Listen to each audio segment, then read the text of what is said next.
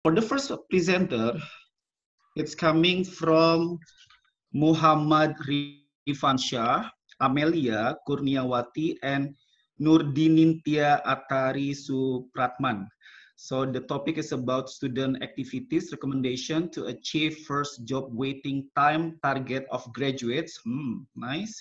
In Telkom University, decision tree approach. Okay, so please welcome for Muhammad Rifansyah, Amelia, and Nurdinintya, Athari, Supratman. Oh yeah, by the way, I'm Rizky Adam from Swiss German University.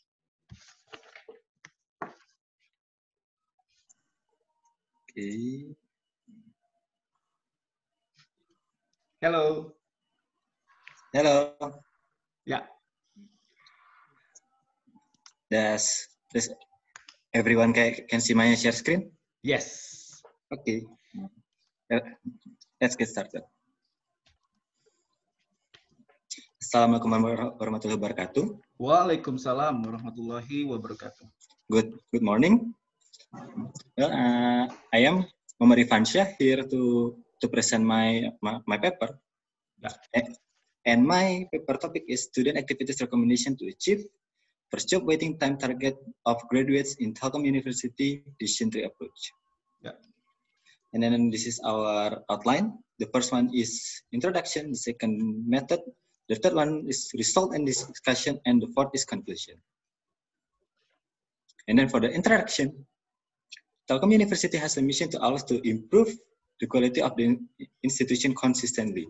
One of the key performance indicators, quality of the educational institution is the performance of students in undergoing the lecture process. Performance measurement can be seen from the length of time a student first job search, which if the longer student experience the duration of the first job waiting time, means that the value of Telkom University will also fall. And then there is a graph, as you can see. This graph is a comparison between a student who experienced the first job search time for more than 3 months and least equal than 3 months. And then as you can see, for the x-axis represent the time series from 2016 and to 2018. And for the y-axis represents the percentage comparison between a student who experienced the first job search time for more than 3 months and least equal than 3 months. Yeah. As you can see, from this graphic, there is an interesting number percentage, a student who experienced the first job search time for more than 3 months, from 2016 until the 2018, which means, as you can see, from the orange line, it has increasing the graph. As you can see, from at 2016, it has 80%. And at 2017, it has 19%. And at the 2018 has 54%. And then as we can conclude, there is a problem at Telkom University from this graphic. Yeah. And then for the method, it has 4. The first one is preparation stage. At this preparation stage, it contains the background and the problem of this research. And then for the data collection and data processing time, it has descriptive analysis up to decision tree making process. And then for the analysis and discussion stage, it contains a role identification, model comparison, identification of attributes value, and creating recommendation system. And at the final, the conclusion and the suggestion stage, it's a final stage to conclude all this research process and output. And this sample, the sample student was from the industrial engineering faculty, electrical engineering faculty, and computer faculty, with a total 728 students. The students data with the attribute of the length of the time for the first job search, GPA, study periods, history of the type of organization followed, and history of the position followed. And then for the And for the results and discussion, it has descriptive analysis and decision tree. For the descriptive analysis, based on 728 student sample, it has 10% student who got a job before graduate, and then it has 47 student. I'm sorry, 47% student who got a job less equal than 3 months, and then there is 43% student who got a job more than 3 months. And then there's a descriptive analysis for GPA and study periods, which is contain the minimal value, quartile 1, median, quartile 3, and maximal value. And then for the decision tree making process, the first thing is we are doing splitting data with 80% and 20% ratio. And then the 80% is for data training, the 20% is for data testing. And this thing is based on Pareto principle.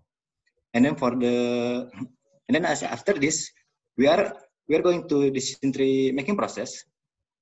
It has two scenarios. The first scenario is we are using all of the attributes, which is contains the study periods, GPA, X1, X2, X3, X4, X5, X6, Y1, Y2, Y3, and Y4. And then for the scenario 1, we are using 5 attributes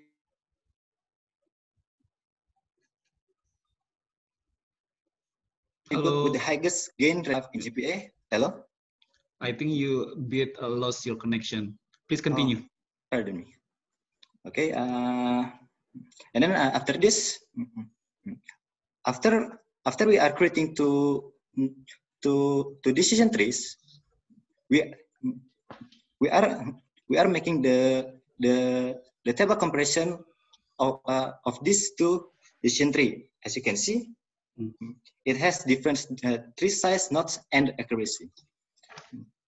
Because of the decision tree scenario 1, it's more accurate than the decision tree scenario 2. So we are going to use this decision tree scenario 1 for creating the recommendation system.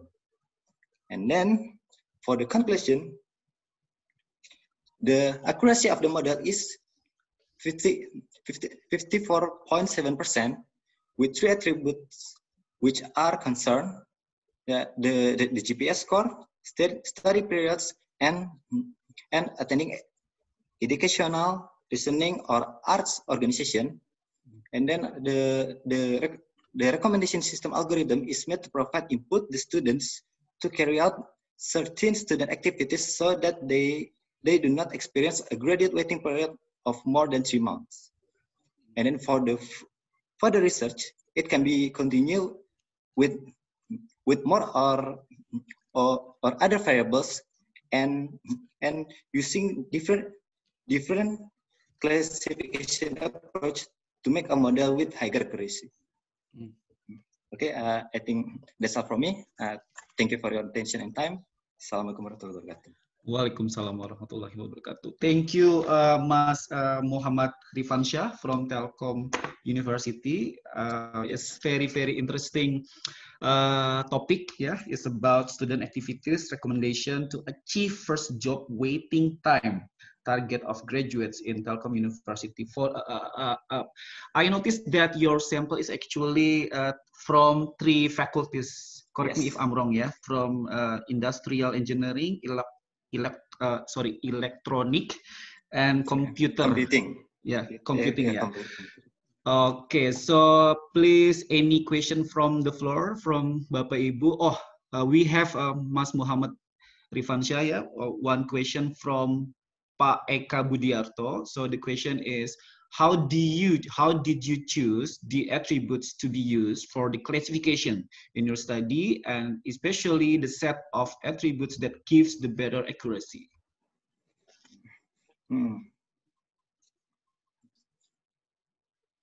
Excuse me. Okay. Yeah. Okay. So, from my research, I was using based on from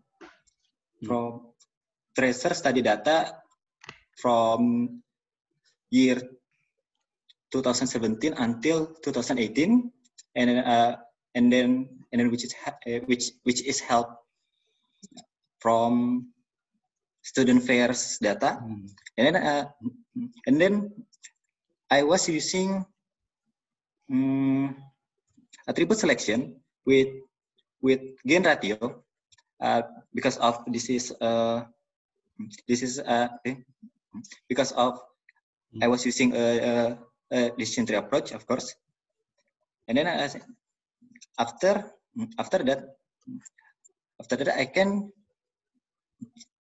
that I am using and then after that I am using attribute. It has a good I mean a high value of gain ratio. Okay. Oh, okay. Yeah. Okay. Yeah, Hopefully that answer Pak Eka Budiarto's question ya, Pak Eka. If you want to, okay, yeah. Okay, I have a question, Mas Muhammad Rifansyah. Yeah. Okay. So in your case, in your study, actually, you use decision tree approach, right? Yes. Yeah. So based on your study, I believe that every researcher in the beginning, of course, will observe and will explore any possibility for the tools that we're gonna use in our study, right? So right. before you chose decision tree approach, actually, how many approach that available for you in this case, and why at the end you perceive that decision tree approach is the best tools for your case? Okay. The first reason is I was using decision tree because of my target variable. It has three class, which is it has 0, which is 0, 1, and 2. Yeah. And then I believe when I using software R, especially C5.0 algorithm, it can classificate more than two labels, and then more than two labels. More than two labels. Okay. And then the reason why I am using decision tree because the first of all, it's easy to understand. Okay. And then the second one, the tree shows in the graphic. Then okay. Can we choose another classification approach? Would it be different if we choose another classification approach, or in your case that your topic must be like must be solved with decision tree approach? Okay. In my opinion, if the variable target output it has two labels, maybe we can use another approach like SVM. Maybe pardon me, sorry, SPM. SVM, yeah, support vector machine. Okay. Wow. Okay. And then the other one, maybe I forget the address of it. Okay. Pardon me. It's okay. It's okay. Because why am I asking this here? Because it's very interesting to know a different approach or a different techniques. So I believe that it will be very informative for the audience here to know actually in the reality or in the practice that researcher can use this approach, second approach, and the third approach. And for the first approach, the most feature or the most benefit why we use it because blah blah blah blah blah. But for the second approach, blah blah blah blah blah. So for the next investigation, yeah, for the future researcher, they can, you know, like they will really know a lot of techniques and they will choose for their own case. Yeah. Last question, Pak Rifansyah. Yeah. In your slide now, yeah, in our slide, in our screen, you conclude that for further research, it can be continued with other or more variables. Have you detected or have you identified, yeah, what is the next potential variables that you can or that the others researcher can add in their study?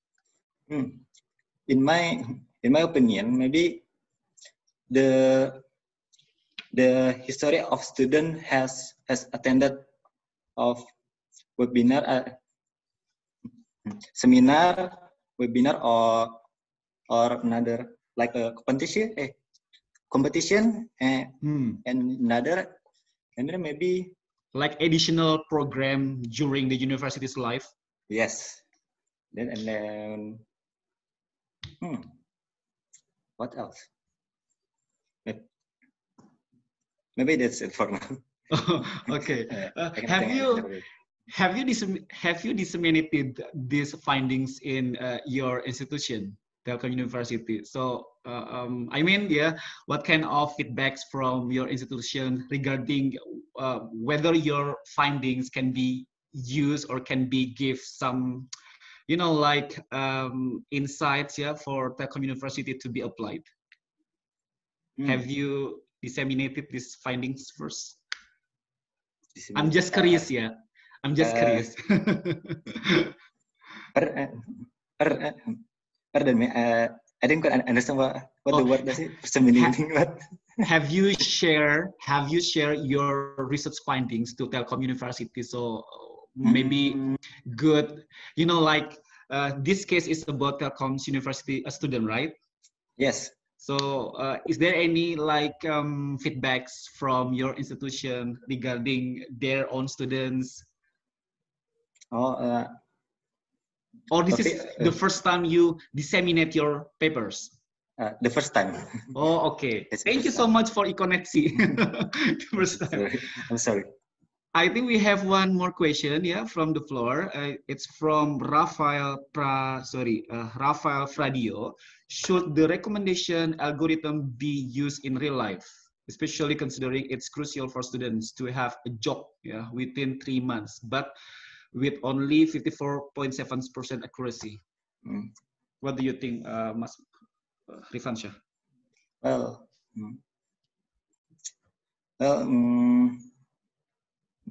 from my perspective, maybe it is better we are try to use another approach first. Which if another approach, which if maybe the accuracy model may be higher than this, maybe about more 80, and then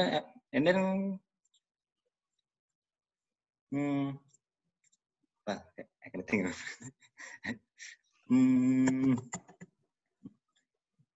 Do you think you can't, apply your recommendation algorithm? Sure, I think. Yeah. Right. Nah. Do you still want to have, share something? Done. Okay.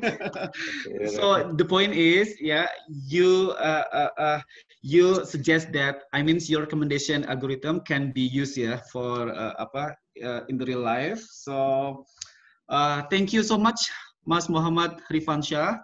So no more question from me, no more question as well from the audience.